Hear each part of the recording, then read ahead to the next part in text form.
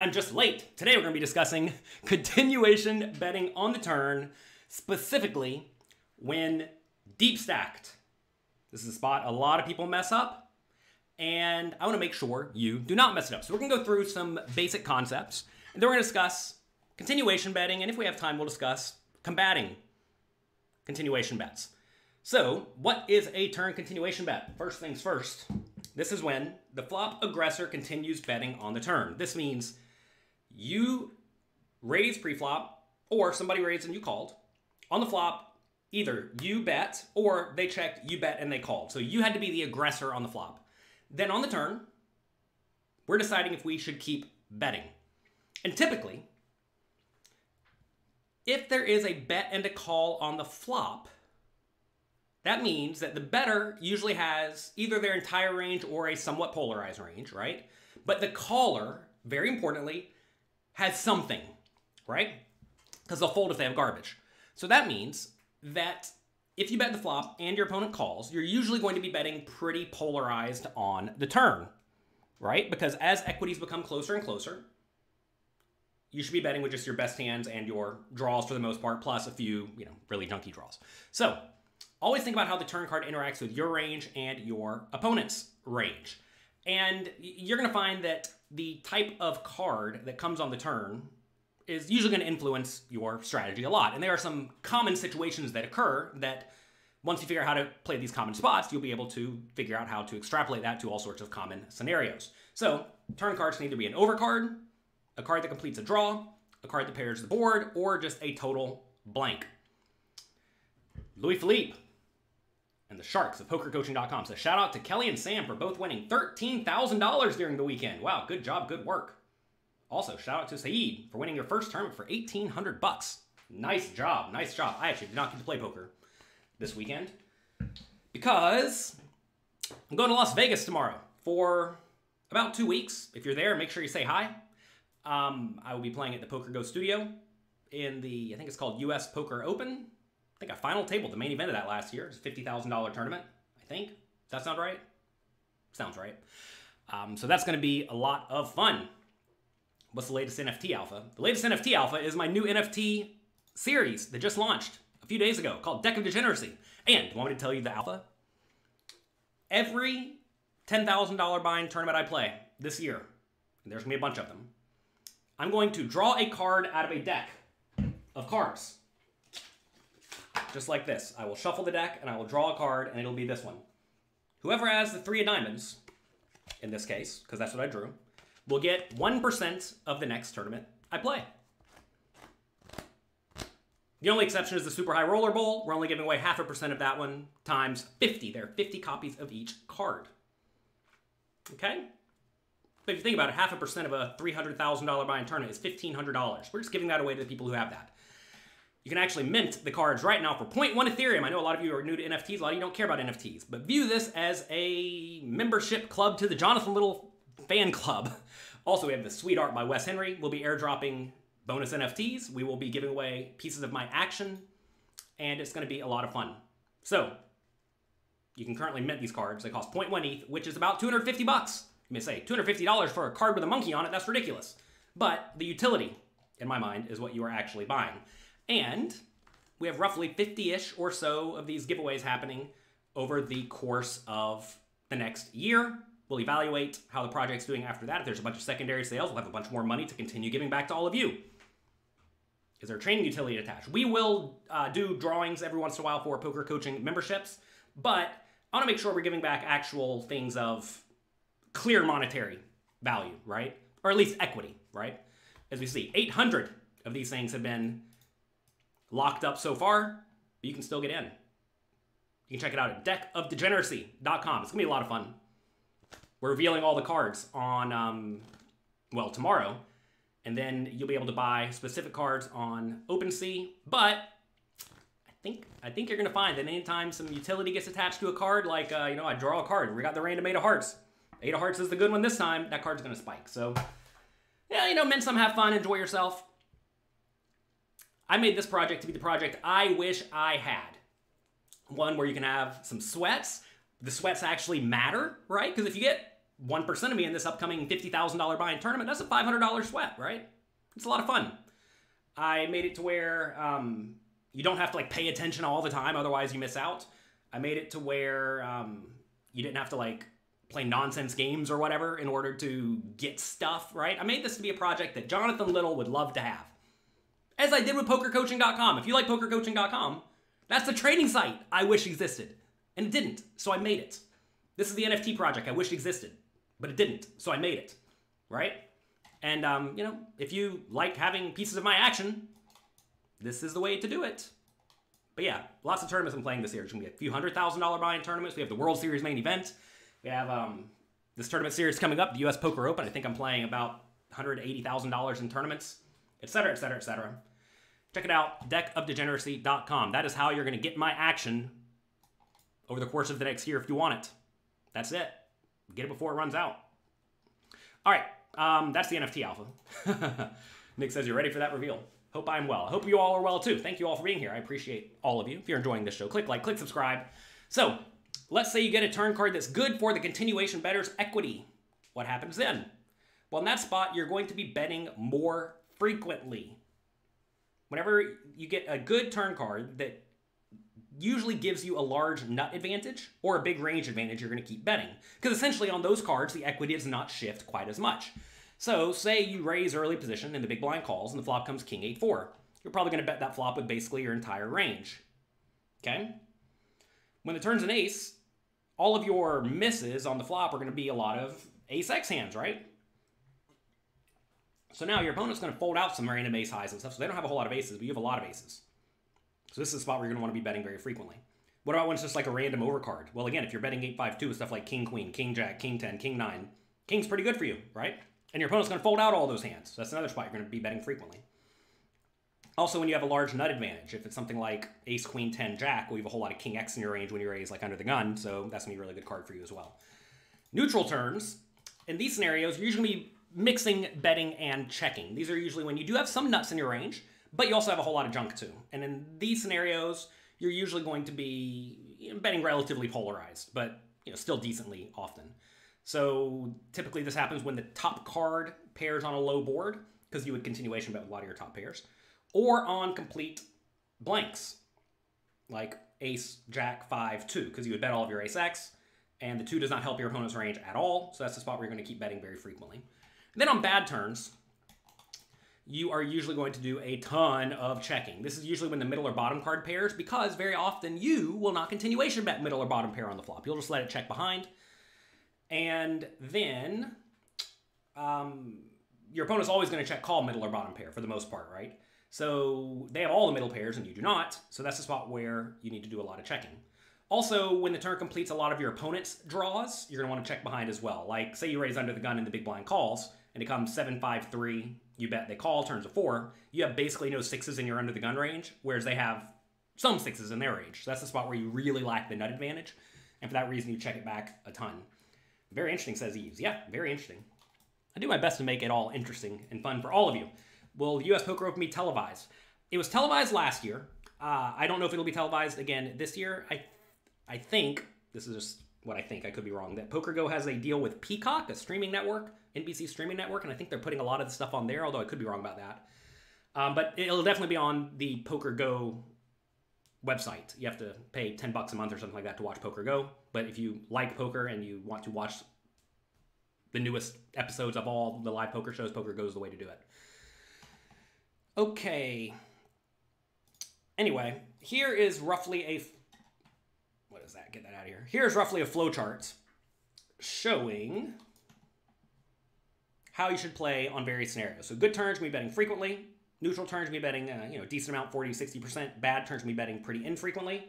And in terms of sizing, if you have the nut advantage, you're usually going to want to be, you have to ask, do you have a nut advantage? If the answer is yes, how well is the opponent's range connect with the board? They have a lot of really good hands, but that you still beat. If they do, you want to bet big. If they do not, you usually want to bet small. If you do not have the nut advantage and you're going to still continue betting, you usually want to bet small. Can you let us know when to watch for you? Of course, follow me on Twitter, @JonathanLittle. I'm sure I'll send an email if I final table any of these tournaments. You're confused the difference between a min raise and a 3-bet. A minimum raise means you're raising to the minimum amount, whatever that is. Usually, pre-flop, it'd be 2 times the big blind. if no one else is putting money in the pot. A 3-bet means you're putting in the third bet. It's a confusing term. So if someone raises and you want to re-raise to any amount, that is the third bet. This is a term that comes from an old, antiquated game called Limit Hold'em. The big blind was the first bet. The initial raise was the second bet. And the re-raise is the third bet. They decided to keep that term for No Limit Hold'em. So anyway, the 3-bet is the re-raise. That's all it is. A 3-bet is the same thing as a re-raise. So if you know what a re-raise is, you know what a 3-bet is. And then a re-re-raise would be a 4-bet. And a re-re-re-raise would be a 5-bet. Okay? The 3-bet does not say anything about the size. All right, let's take a look at a few examples. This chart here shows the equity of U. We're going to discuss who U is. When you take this line on all possible turns. Okay? So let's say low jack versus big blind. So you raise low jack, which is under the gun 6-handed. Big blind calls. Flop comes ace, jack, 5. 2 spades. Big blind checks. You continuation bet small. Opponent calls. Turn. Here's a turn. This would be 2 of clubs. This would be 4 of diamonds. This would be 9 of diamonds. This would be queen of hearts, etc. Notice you can't have these cards that are blanked out because those cards are all on the board. Okay. Limit is still viable in LA. Look, whenever I say a game is antiquated, I mean it is not nearly as popular as it used to be, and it is not played very often at all in most places. Okay? I don't mean the game's totally dead, but I mean it is substantially less popular than the most popular games, like No Limit Texas Hold'em. And I realize there are some pockets of the world where these games are super popular. Like, for example, in Atlantic City, they like 7-card stud. Why? I don't know. But they like 7-card stud there. The game's still antiquated, in my opinion, but they like 7-card stud there. Some places they like Badesi. You know, why? I don't know. That's just how they do it. But you have to ask, what is the purpose of learning to play a game? And in my mind, I'm trying to learn to make money. I'm trying to teach all of you to make money. And a really good way to put yourself at risk of not being able to make money in the future is by playing a game that has relatively few games available. A long time ago, I learned this concept. I met a guy on a poker trip. He was so proud of himself because he was the biggest winner in Pot Limit Omaha Sit and Goes. I looked him up. He had a huge ROI, like 80%. He was smashing them. The problem was, he got to invest about $200 per day because no games ran. It was a game that didn't even really exist. It did a little bit on one site, kind of like, you know, there's a little bit of Limit Hold'em in LA. There's a little bit of 7-card stud on the East Coast. But he wasn't getting to invest much money. And the thing is, even if he was getting to invest a lot of money, the games will die eventually, right? Just because player pool is small and the game's not all that popular. And you have to be very careful spending a lot of time learning skills like that because they may not be useful in the future. You want to make sure you learn skills that may be viable in the future, unless, of course, you're just playing for fun. All right, so in this spot, we continuation bet the flop with our entire range, pretty much, and the opponent calls with only good hands. When we bet flop and they call, they're going to fold out all their random stuff like 8-7 of clubs, right? Whereas we may still easily have 8-7 of clubs in our range if we raised it pre-flop. So this is a situation where we are going to have to understand that even though we do have a lot of ace-x and jack-x in our range, so does our opponent. This is also a board where they're going to overfold a lot compared to minimum defense frequency. So notice we have basically 50% equity on all these boards, right? Notice the jack is particularly bad because we may check back some jacks, whereas they're always going to check call the jacks. 5's not particularly great. Low cards are interesting because they're going to have a lot of like ace-2 type stuff. I got to presume we don't. Plus they're going to have random gut shots every once in a while. Why is the ace bad, asks Stu. Because then they're going to have a lot of jacks in their range, right? So like essentially when an ace comes, the equity of a jack goes up, right? And they're going to have a lot of jacks to check call. So when the ace comes, it's less likely we have an ace, right? Because there's an additional one on the board. So that makes their jacks and their 5s and all their lower pairs stronger. Okay? So just looking at this equity and considering this flowchart, there really aren't all that many good cards for us. So if there are not all that many good cards for us, we're going to be doing a decent amount of checking, right? Probably betting about half the time, checking about half the time. And it turns out that's exactly what we do. Notice we do a lot of checking and a lot of very little betting. And when we do bet, we're usually betting on the bigger side. One exception is the ace and the flush cards, because then we do have some super nuts that don't really care if the opponent sticks around, right? Like if an ace does come and you are sitting here with an ace, you don't really care what odds you give your opponent. And if a flush comes and you're sitting here with a flush, you don't really care what odds you give your opponent. And you want to make sure you're not betting so big into your opponent who could easily have the nuts themselves, right? So you want to make sure whenever you are bluffing, you lose the least amount. On the lower cards, they'll usually be betting very polarized, over-betting the size of the pot, which a lot of people do not do.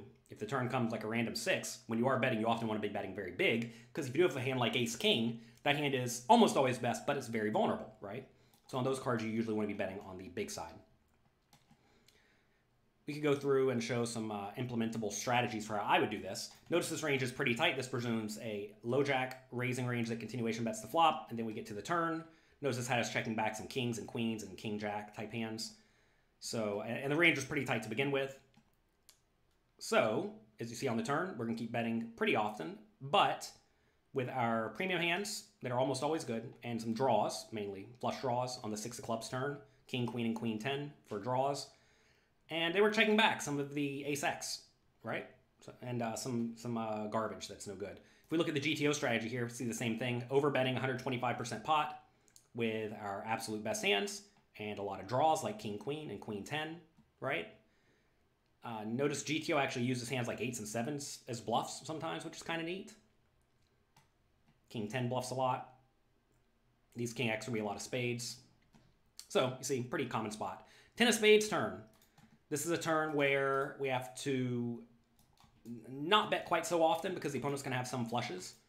It's actually a corner case when there's an ace of spades on the board and there are 3 spades on the board, or, you know, hearts or whatever. But if the ace or like an ace and another high card are on the board, that's the spot where the opponent actually has a lot of the flushes and you don't, because you don't actually raise all that many king X suiteds and queen X suiteds pre-flop, whereas they have all of them in their range, or a lot of them in their range. So this is a spot where we're going to be doing a decent amount of checking. As we see, GTO does check, and when we do bet here, we bet small because we're betting into a lot of nut hands from our opponent when they do happen to have the flush. Okay? Let's take a look at a different spot. Let's take a look at 975. Okay? So here, we raise the button with a pretty loose range. Big blind calls. Flop comes 975. They check, we continuation bet 2/3 pot, they call. What do a lot of our bluffs look like on this board? And also importantly, what does the opponent's check calling range look like? Scott says, only 29 likes? Come on, everyone. If you enjoy the show, click like, click subscribe, I would appreciate it.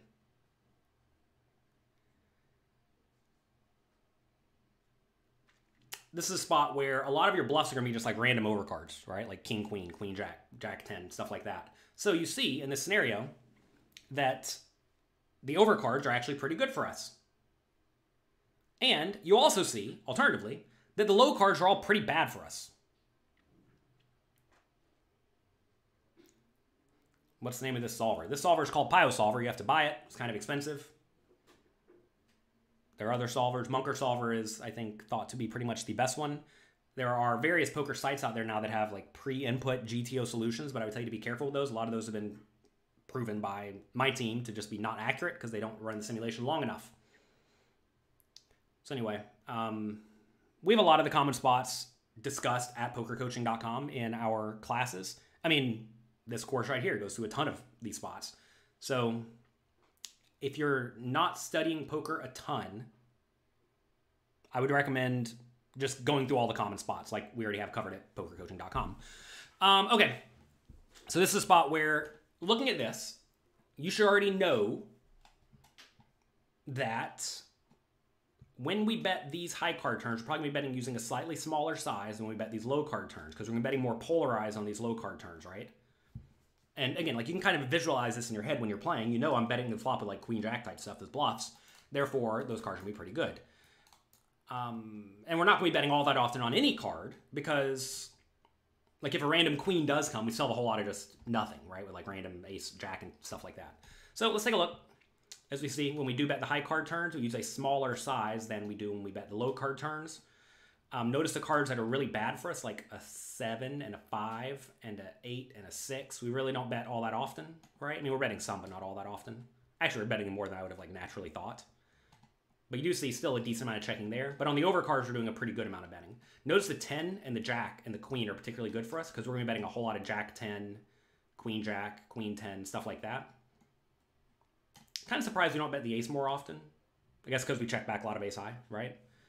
So I suppose that does make some sense. Let's take a look at the GTO strategy on a 2. A stone brick 2. Notice our range is much wider than the previous example because here we have, we're raising from the button, right? Notice we check back a lot of these ace highs on the flop like I alluded to. So we don't actually have a ton of aces, which is why we would check back on some aces a lot. But we do have a lot of king high, queen high, jack high, right? Like I mentioned. Okay, so on the 2, what are we continuing to bet? We're going to be betting our best made hands and our draws. We're going to be pretty polarized. And, again, overbetting a lot. This is something a lot of people do not do. A lot of people, when they play cash games, just always half pot it or always 2/3 pot it. And that is a pretty big error. Because, as you see, GTO, when I give it 120% pot bet size, a 2/3 pot bet size, and a 25% pot bet size, it basically only bets big. Maybe even bigger is ideal. We do have found that 120% pot's often like the pretty ideal sizing. But whenever you are betting very polarized, you typically do want to bet big. Because you want to put your opponent's likely hands, like a 7 and a 5, in a pretty bad spot, right? If you bet half pot or a third pot or 2/3 pot, they can just easily call and it's not a problem. Whenever you start blasting it, it puts them in a pretty bad spot. So what are we betting with? Betting our best hands. That's going to be our good top pairs and better. So as we see, that is about right. We see jack 9 and better betting basically every time. Over pairs betting. We're not betting a whole lot of middle pairs, as you see, but almost no middle pairs, almost no bottom pairs. And then we're going to be betting our draws. Our draws can be hands containing an 8 or a 6 or like 2 overcards, right? So we see a lot of 6s betting. We see a lot of 8s betting. And we see jack 10, queen 10, king jack, king 10, still doing a decent chunk of betting, which makes sense, right? Notice our best ace highs are going to be checking it back as well. And that's pretty much it. Notice ace 4 down here is a gut shot. We bet that one a lot. Kind of surprised we're not betting even like ace 3 and ace 4 every time. But, you know, whatever. I think that's fine. And notice again the big bet size. Big bet size is quite important here. Will they call a turn bet with a 7 or 5 using a smaller and medium size bet on the flop? Well, we bet 2/3 pot on the flop because we're already betting kind of polarized to begin here, right? We're already betting kind of polarized to begin here. So when we bet kind of polarized to begin here, we're already putting the 7 and a 5 in a pretty bad spot. And then when we bet polarized on the turn, we're going to continue blasting. Why aren't sets in any of your examples?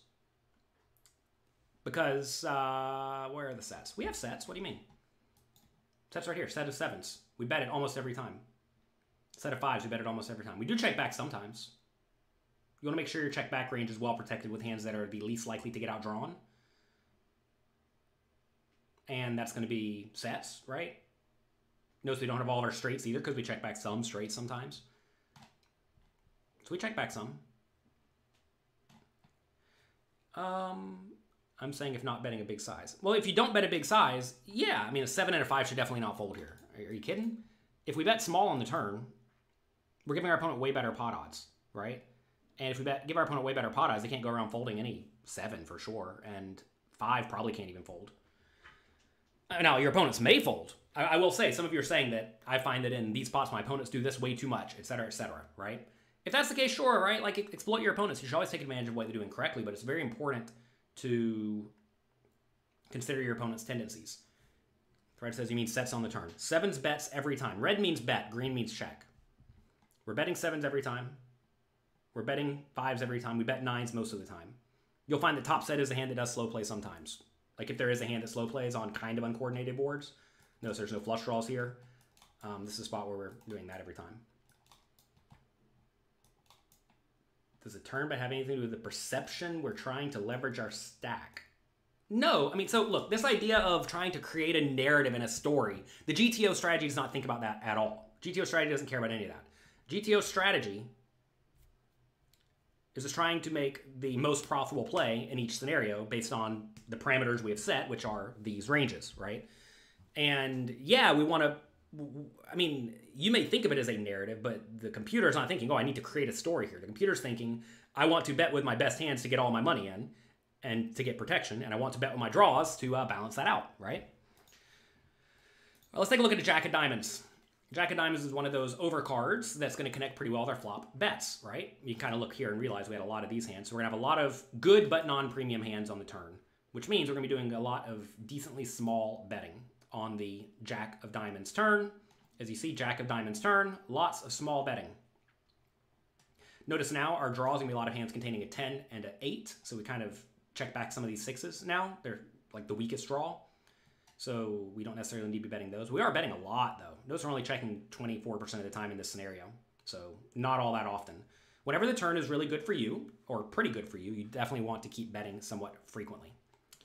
All right. We've been talking about this for about 30 minutes. Let's discuss facing a turn continuation bet. What if we're 1,000 big blinds deep? It's going to play similarly. Probably just use bigger bet sizes.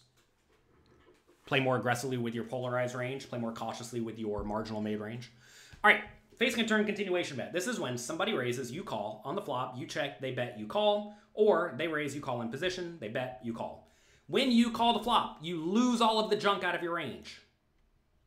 That means you're going to have a lot of marginal made hands, but also you lose a lot of the nuts from your range because you're going to raise a lot of the nut hands on the flop. This is important to make sure you slow play a little bit, but not too much.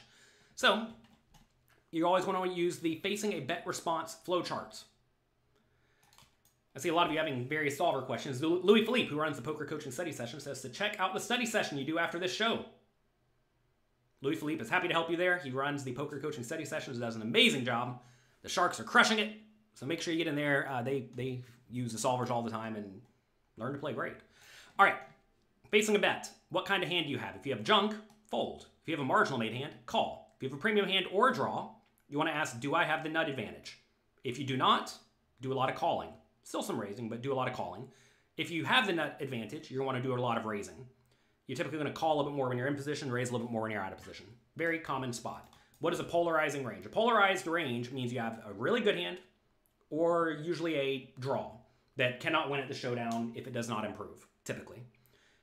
So whenever you are applying aggression, you want to be polarized for the most part, because in that scenario, you put your opponent in a spot where they don't know if you have a really good hand or a really bad hand.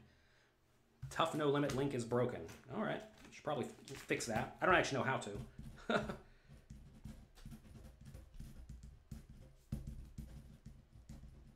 If there's any mods here on Twitch, fix that for me. All right, here's a few adjustments for facing a turn continuation bet. When you're in position, you're going to realize your equity well. So you're going to find that when you're in position facing a turn continuation bet, you got to realize your opponent should be pretty polarized, right?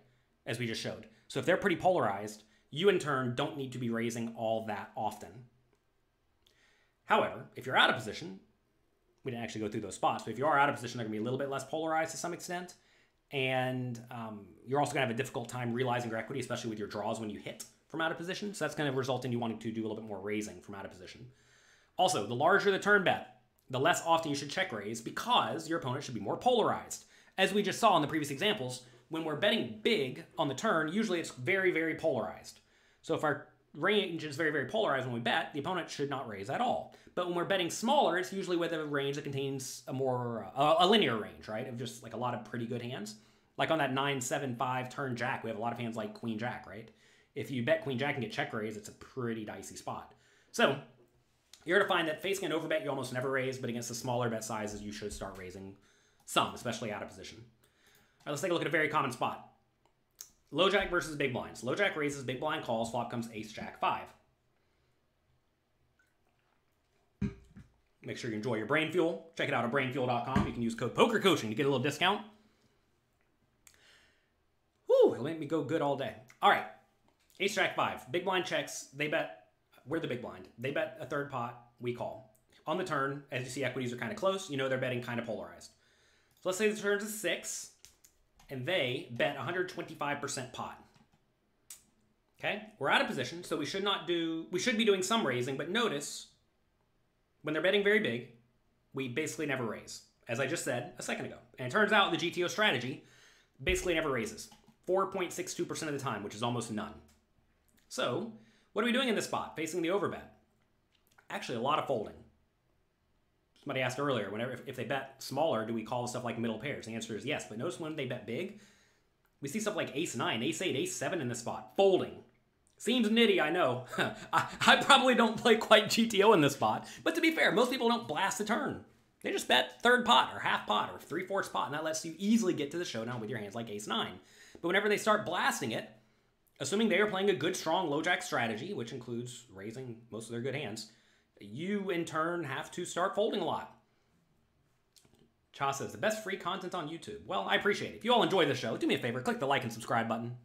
If you want a lot more of the content, check out pokercoaching.com/free. Glad you enjoy my work. I appreciate it. We put a lot of effort into it. It's not just me. We have a big team. We have a big team of people who help make the content, who help with support, help make the website. It's a big, big job, but I'm happy to do it for all of you. I'm glad I have the opportunity to do it, and you give me an opportunity to help a lot of people. I'm happy to do that. Okay, facing a big bet. Lots of folds. Lots and lots of folds. What are we raising? Well, we're raising with sets of jacks, 6s and 5s when we have it, ace-jack sometimes, and that's it, right? Essentially, hands that beat our opponent's strong polarized range. If your opponent's polarized, you in turn only get to raise with hands that crush their polarized range, plus a few bluffs that are, marginal. And our marginal bluffs here are going to be 9-8 for a gut shot, 9-7 for a gut shot. That's it. You may ask, why not raise a hand like King 10 for a gut shot? Because, does anybody know why? Why would you fold King 10 but call 9-8? I'm going to presume these are spades. Maybe we don't have King 10 of spades. We would never fold King 10 of spades, obviously. You're getting crushed no matter what. Well, quite often it means you're playing poorly. Post hands in the Poker Coaching Discord. We have a vibrant community there, people who are happy to help you succeed. Whenever you have a hand like 9-7, I gotta presume these are spades. But whenever you have a hand like 9-7, you lack showdown value, right? But also, you do not block the most obvious bluffs for your opponent, because your opponent's going to likely continue bluffing in this spot with hands like King Jack, or King 10, hands like King 10 and Queen 10. So whenever you have a hand like 9-7, you don't block any of those hands at all. But when you have a hand like King 10, you do block the King 10 type stuff, which means your opponent's more likely to have a value hand. Okay? Anyway, though, lots of folding here. I think this is a spot where most people do not fold nearly often enough, myself included. Remember when I first saw this chart, I'm like, this has to be a mistake. But no, turns out it's right. Whenever you are facing a 125% pot bet in a spot where your opponent has a lot of nuts and you don't, you in turn have to fold a lot because you're going to under-realize your equity a lot of the time. Let's take a look at on ace, jack, 5, 10, 2 spades. Same spot we took a look at a minute ago. Facing a tiny bet, facing a 25% pot bet. Facing a 25% pot bet, you see we fold almost never, right? That said, funny enough, we actually do still fold out some ace-x here. Why are we folding ace-x on ace-jack, 5, 10, 3 spades? Well, because now we have a whole lot of better hands in our range, if you think about it, right? We have a lot of flushes down here that want to raise. So we have a lot of flushes. We have some various straights, 2 pairs, etc. So we have a lot of pretty good hands in this spot. Also, a lot of our hands like jack 10 improved to a much better hand. He says this is a new way of looking at turn bet sizing as a strategy to optimize return. Well, yeah, I mean, this has been on pokercoaching.com for the last year or so. This is actually part of my tournament masterclass. Or this is the cash game masterclass. We have a tournament masterclass as well discussing how to play shallower stacked. 20 big blinds and 40 big blinds. We go through all the common spots. This is slide 435 of the post-flop section of the cash game masterclass. And I would definitely recommend you check it out if this kind of thing is either very enlightening to you or new to you, etc. We recently sent a couple of poker coaching hats and patches. Good. Well, you must have given us your email or your address. Otherwise, I couldn't have sent it to you. You took 18th out of 1,600 people. Good job. Good work. In the encore. Cool. Cool, cool, cool. You never face a 125% pot bet. Yeah. You want to know why? Because your opponents are not very good. A lot of players are just not good. I mean, I'm thinking back to when I used to play 5, 10, and 10, 20 no limit at Bellagio every single day. I literally never faced an overbet. And if I did, it was from just like the super nuts every time. I was probably the only person back then making overbets, and I wasn't even doing it right. So, yeah, a lot of people just don't play very well. So anyway, as you see, against a tiny bet, we do need to continue way more often, folding 20% of the time. And notice, though, that 20% of the time does include stuff like some bad aces. How do you get a hat? If you're a poker coaching member, email me at support@pokercoaching.com. Simple as that. They're free for members. $0. You know what really tilts me? It tilts me whenever I pay good money to someone for something, and then they still want to nickel and dime me. I cannot comprehend how, if you're like a poker coaching premium member, you're paying me whatever, $50, $100 a month, whatever it is, depending on how long you sign up. If you're going to pay me $50 a month or $60 a month for a year, $600, I can send you a $30 hat. Simple as that. I mean, with my NFT series, Deck of Degeneracy, something that really tilts me is that with a lot of these NFT series, they want to charge you for things like merchandise, despite the fact that you paid some amount of money for the product, for the NFT. A digital thing that costs nothing to produce, or close to nothing to produce. Well, with this NFT series, we send you a physical deck of cards featuring this art. We haven't made it yet, but we will send that to you. If you think these are cool decks of cards, feel free to get in. Val Kilmer, of all people, the other day posted on Twitter that he loves these cards and that he signed up just to get the physical deck of cards. Can get the hat sent abroad. I don't know, send us an email, support@pokercoaching.com. We'll try to help you out. I mean, look, if you're a longtime poker coaching member, I'm happy to hook you up. I highly value you. And if you want a hat, and you're going to wear my hat, I'm happy to give you a hat. Simple as that. Okay, so facing small bets, as you see, we do a whole lot of calling. Noting, though, that even stuff like top pair on this board is actually kind of low in our range. You took down the $1 hyper for 78 bucks. Good job. I actually ran super hot in hyper turbo tournaments, or turbo tournaments, for a long time on PokerStars. They used to have like these nightly, or what were they? I think they had like $88 six-handed hyper tournaments. And there was like a period where I won like one every single Sunday. It was ridiculous. It's like, yeah, I'm the best hyper player in the world, but obviously, you know, you're just kind of getting hit by the deck. But it's it's a lot of fun. All right. Saeed says, huge thanks to Louis Philippe. Yeah, huge thanks to Louis Philippe. I appreciate all the work Louis Philippe does with the poker coaching study sessions. Make sure you get in those. You think you're going to get that NFT? Well, I mean, if you want a piece of my tournament action, or at least a shot to it, yeah. When you mint a card, is it chosen randomly? Yes, it is minted randomly. I'll show you what it looks like right now if you go to, let's see. If you go to Deck of Degeneracy on OpenSea, you'll see this is what you have right now. All of these people have these cards, and they are random. They are not minted yet. But we will reveal the card tomorrow, actually. Tomorrow, probably 10 a.m. You'll go back to OpenSea, you'll click the refresh link, and then it will show you which card you have. And then tomorrow, I'm going to be drawing a card out of a deck. Just like this. We're going to get this deck. I'm going to pick a card. Way less clumsy than that. Say it's the 3 of clubs. It's not actually the 3 of clubs. I'm going to draw it officially tomorrow. If you have the 3 of clubs, you're going to get 1% of my $10,000 buy-in tournament I'm playing tomorrow, or on the 16th. And then the next day, or the day after, I'm playing another 10K, and another 10K, and a 15K, and a 25K, and a 25K, and a 50K. We're going to be giving away a lot of tournament action. If you have the card, you get 1%. If you don't have the card, well, you're live for the next one. So anyway, check it out, deckofdegeneracy.com. We have a vibrant Discord as well. Make sure you get in the Deck of Degeneracy Discord. There's a link right here. So get in that. Also, if you collect a Royal Flush, which will be easier than you think because there are jokers, I'm throwing a party in Vegas this summer at the World Series of Poker. I threw a party last summer at the World Series of Poker for people who had my other NFT series, and it was a lot of fun, and we're going to do the same thing, but better and longer. So you can use a joker to make a Royal Flush, and if you make a Royal Flush, you will be invited to the private party in Las Vegas. Also, there are gold cards. 1 out of the 50 decks is gold, which gives you twice the utility. So if you have the gold 4 of clubs, when I draw the 4 of clubs, you get 2%. You're loving the NFTs. Well, I'm glad to hear it. I'm working with Wes Henry, an amazing artist. He gets in there. He does great work. Jeff Jing and William K. Jeff's dad, actually, is a poker coaching member. Hooked me up with him. Young developer who did great work. So anyway, check it out.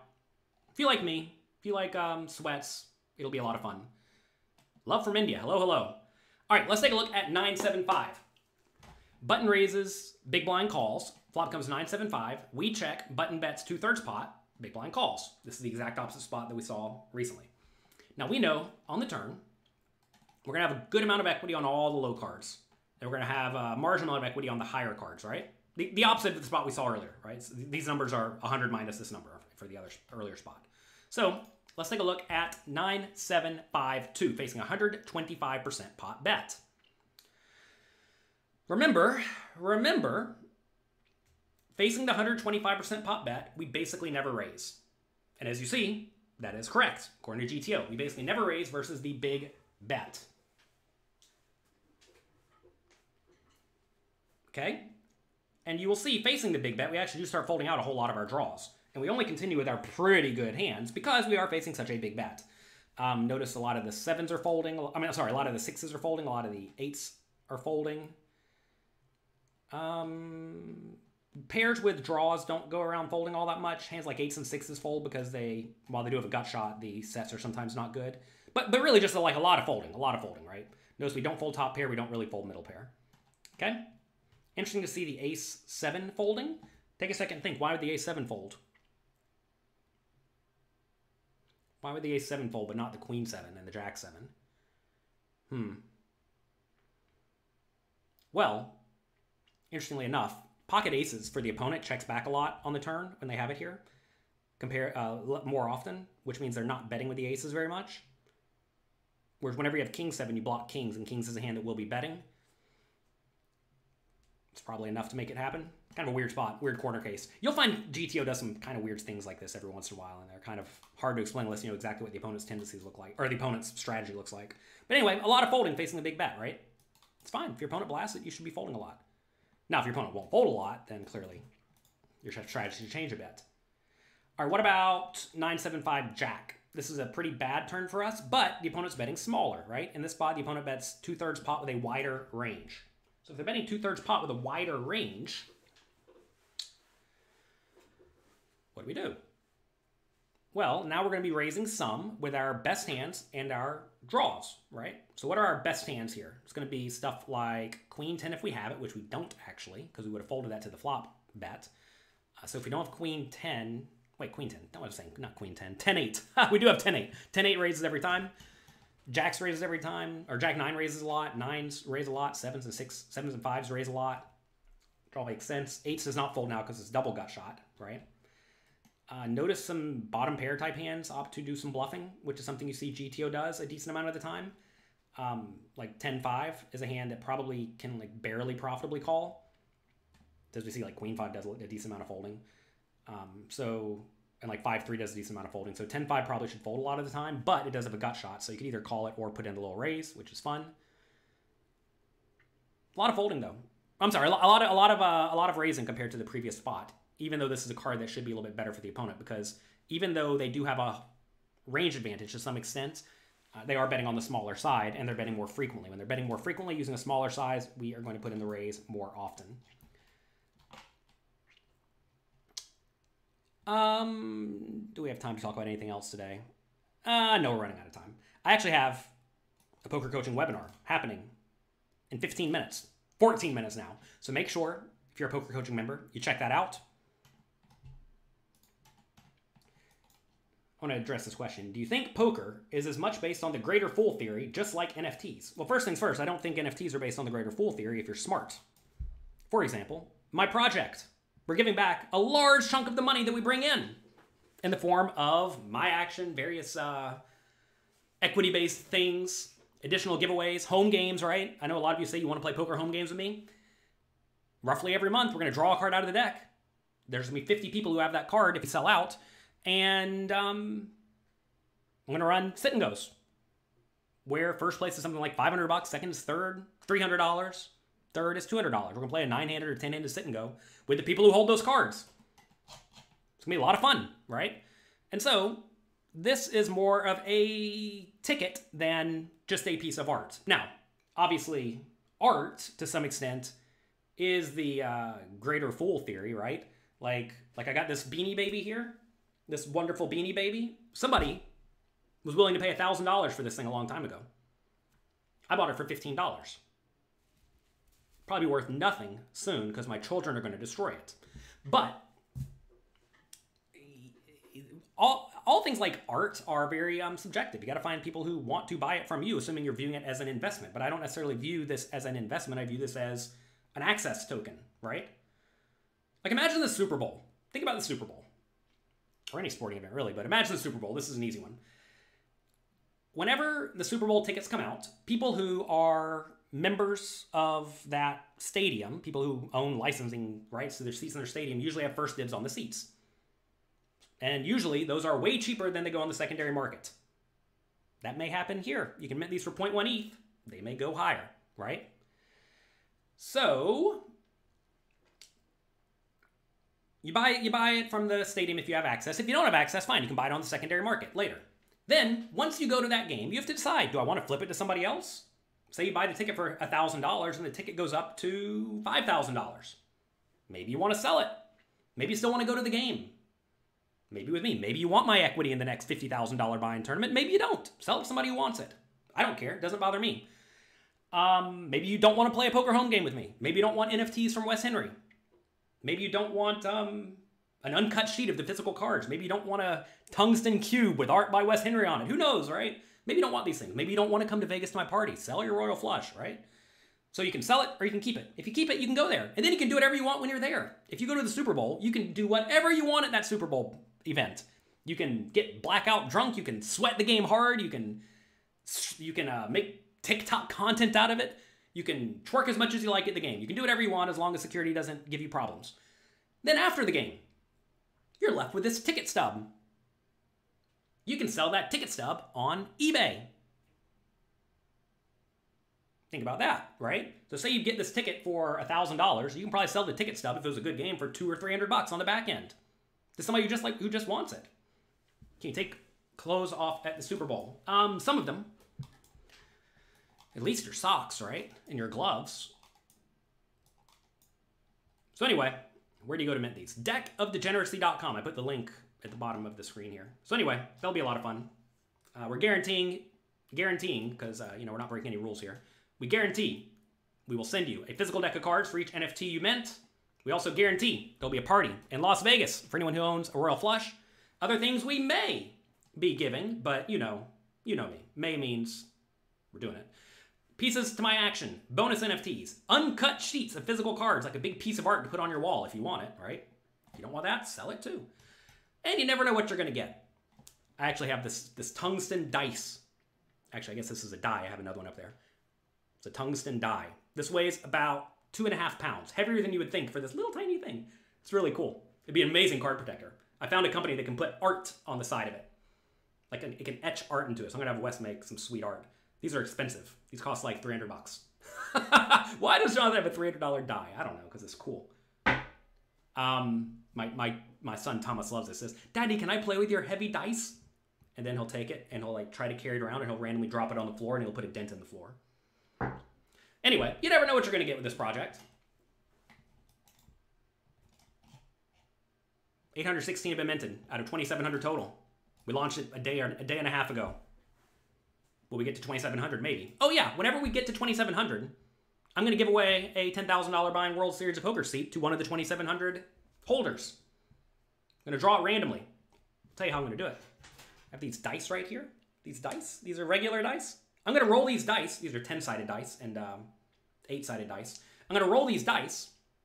If it comes up 1, 6, 4, 2, whoever has token number 1642 wins $10,000. Seems like fun. I don't know. It's called Deck of Degeneracy. Cannot guarantee anything, but if you enjoy a good sweat, that's where you go. Deckofdegeneracy.com. That's me for today. I have to get to my poker coaching webinar. I want to thank all of you for being here. If you want to learn more about NFTs or everything we have going on, make sure you get in the Discord here or follow Degeneracy NFT on Twitter. I post all of the stuff here on Twitter. So anyway, check that out. Good luck in your games. Have fun. Make the most of your opportunity. And I hope you run very, very hot on this fine week. I hope I do too. I'm heading to Las Vegas tomorrow to play the US Poker Open. I will definitely be posting updates on Degeneracy NFT on Twitter because people there will have a big sweat. Good luck in your games. Have fun. Run hot. If you enjoyed this, click the like and subscribe button. And I'll talk